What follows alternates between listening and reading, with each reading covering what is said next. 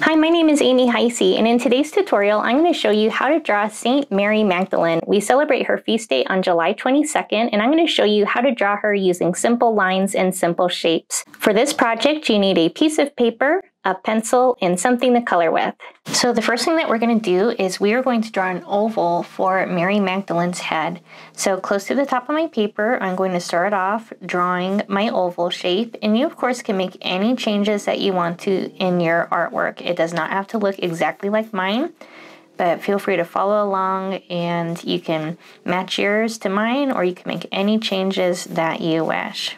So after we get our oval shape in, we're going to put in her neck. So she has two straight lines that come down from the bottom of her head. So I'm going to put one on the left side and one on the right side. And I'm going to connect those with a curved line, kind of like a smile. The next thing we're going to do is we're going to be putting in this jar or vase. Sometimes in artwork you'll see her holding a jar. Sometimes you'll see her holding an egg. I'm going to be doing a jar for mine, but feel free to switch it up however you wish. So underneath her neck, I'm going to be putting in a slightly curved line. Think kind of like a frown. And that's going to be almost about the width of her neck, and that's creating the top part of this vase or jar. I'm going to add one line on the left side coming down at an angle, and one line on the right side coming down like that, and that's creating the top part of this vase or jar. Then what I'm going to do is I'm going to be doing a curve, kind of like a horseshoe shape, because it's a little bit more narrow where it connects to the top of the vase, but it's a little bit wider down at the bottom. So think horseshoe or letter U, and feel free to switch up the shape if you want yours to look a little bit different. The next thing we're going to do is we're going to place in her hands. So I'm going to start off right underneath this jar. I'm going to do a little curve, kind of like this, and that's going to create her thumb. I'm going to keep that line going around like this for the back of her hand, and then it's going to come up and connect to the jar up at the top for these tall fingers. I'm going to add one line here, and that's going to separate those tall fingers. And you're not going to see all of the tall fingers, you're just going to see maybe one or two because her hand is turned at the side. And feel free to make any adjustments that you need to. I think I'm going to make this back part just a little bit longer, but you can make yours as long or short as you wish on yours. She has this hand that's holding onto the jar. So what I'm going to do is I'm going to start with the long fingers. I'm going to start off with a line that comes across like this and then curves like that. And that's creating these tallest fingers. Then on this side, I'm going to do a slight curve and connect it. And it's going to look kind of like a mitten. I can see this part of the jar, so I'm going to erase that because I no longer need that, but I do need to separate this tall piece into separate fingers. So I'm going to add some straight up and down lines. 1, 2, 3, and that's going to separate that hand into 5 fingers. What I'm going to do next is I'm going to be putting in this part of her sleeve. So over here on this arm, I'm going to do a line that connects at the wrist, and it's going to go off to the side just a little bit past where her head is, and then it's going to curve around and connect to her wrist like that. So it's going to look like her arm is floating for a little bit, but we'll fix that in just a second. We're going to be putting in 2 diagonal lines for these sides of the arm. So one here on this left side and one here on this right side of the wrist. And I'm going to connect those with a curve, and that creates that arm. In some paintings, you see her with really long, wavy hair, which is what I did in my example. So what I'm going to do is over here on the side of her head, I'm going to move my pencil out and in and out and in, creating these waves of hair. And I'm going to stop when I hit her arm. And I'm going to do the same thing over here. I'm going to start at the side of her head, and I'm going to move my pencil out and in and out and in until I hit her arm and stop. And I'm going to do the same thing over here by the chin. I'm going to start at the neck below her chin, and I'm going to move my pencil in and out in a wavy line, and that's going to create the sides of her hair. And it's okay if yours looks a little bit different than mine. Now that we have her hair placed in, we're going to start to add in her veil and like this upper part that's kind of wrapped around her body.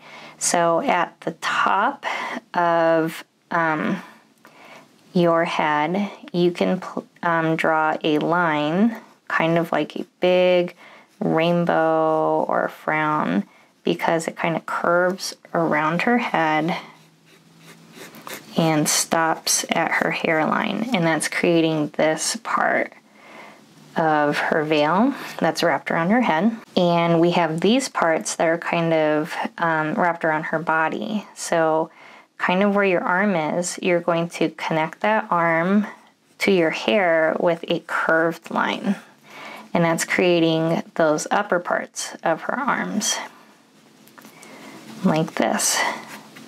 Then underneath her arms, we're going to do a curve like a smile that connects one arm to the other arm. So I'm kind of like imagining that she has this veil and like fabric kind of wrapped around the upper part of her body. So that's what this is.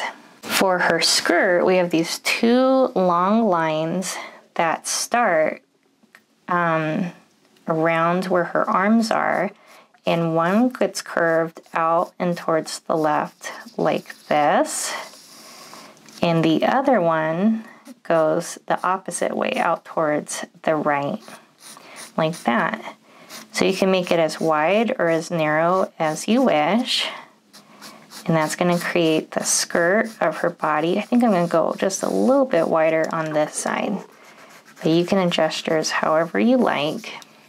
And we're going to connect them down at the bottom with a curved line like a smile. So that's going to keep her skirt nice and rounded down at the bottom. Like that.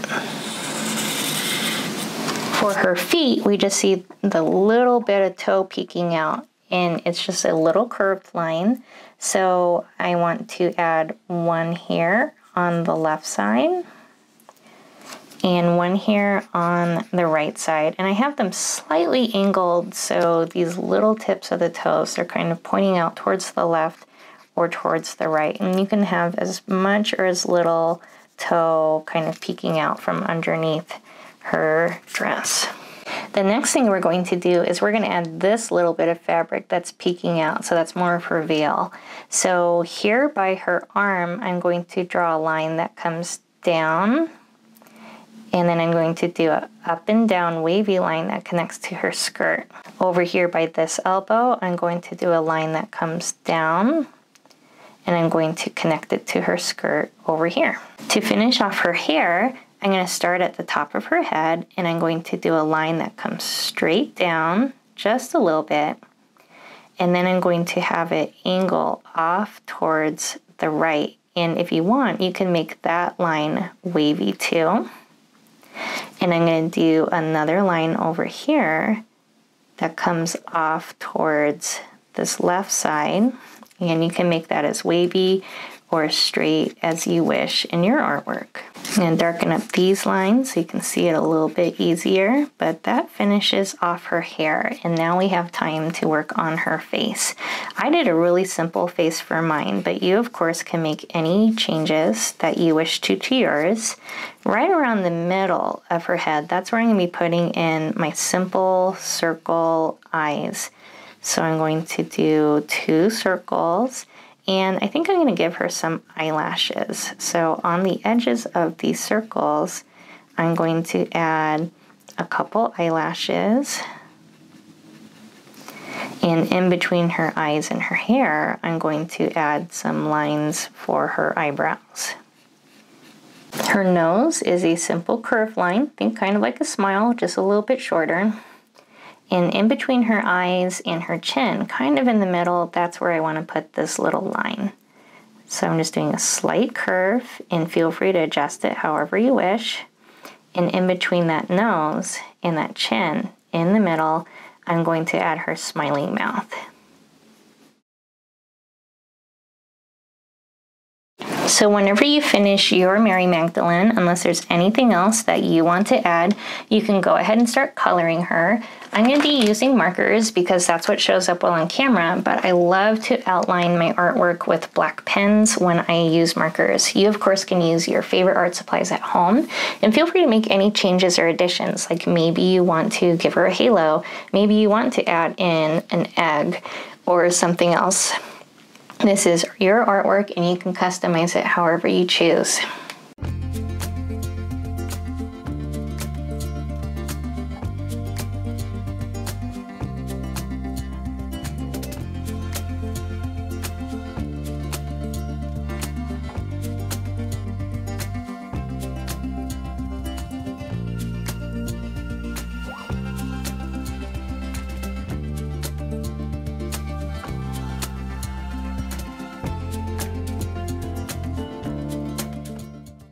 Thank you so much for drawing along with me. I would love to see how your drawings of Saint Mary Magdalene turned out. Feel free to tag me on social media, and know that I post new Catholic-inspired art tutorials here on my channel every week. Another way that you can help support my channel is through my Buy Me a Coffee page and art supply wish list.